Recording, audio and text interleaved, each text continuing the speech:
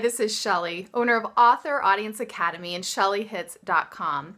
This week I received a question for my Ask Shelley segment from Ashtra. She was recently on one of my webinars and it just thrilled me, Ashtra, to see you taking action.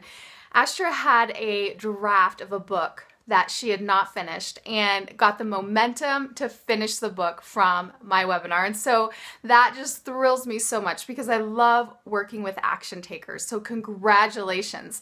And her question is now about that book. She wants to know, should she plan for 3 months for a really big launch for this book? It's about helping women overcome food addictions and, doing guest blogging, webinars, Facebook ads, develop a book launch team to really give it the best bang it can when it comes out for launch? Or should she really start working on writing and publishing the rest of the drafts that she has and get more books out?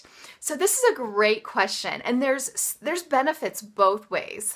My personal feeling on it and my personal strategy that I would choose if I were in your place is to plan for, instead of 3 months, maybe plan 6 to 8 weeks for your launch for this book. So really build the buzz. This is going to be your first book in this series. I assume you didn't tell me if the other books are related, but build some buzz, do the guest blogging, do some webinars and Facebook ads, and really drive people to sign up for your list. And it would be great if you could do some bonuses. That way you can have a buyer's list. So everyone who buys during your launch, they sign up to your list. That way you have a list of people that you can continue to market the rest of your series to. But to me, 3 months seems a little bit long.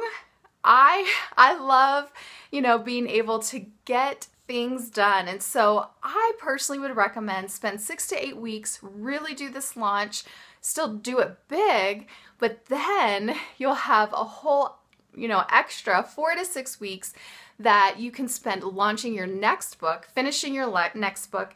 And once you do this first book well, you'll have a list of buyers and a list of people interested in what you have to offer. But, you really cannot go wrong either way. If you want to spend the time, and depending on how much time you have to invest, you can spread out your launch and do it over a 3-month period of time. But whatever you do, focus on building your list during this launch. Focus on getting people onto a list, either by giving them an extra bonus within the book, or by giving them a bonus during your launch, a special bonus, or doing both. I actually recommend both. So having a call to action in the beginning, at the end of your book, have something related to your topic of your book that they can download, maybe an audio or a video training, a template, a tool, something that they will find valuable. Get them on your list, and that way you will have people that you can just send an email to when your next book is ready. I'm so excited for you. Keep me updated on your progress and let me know how your launch goes. So excited for you.